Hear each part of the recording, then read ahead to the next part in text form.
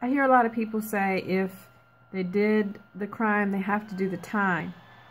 And the problem is that the time doesn't fit the crime. And that's why we have to go to Washington.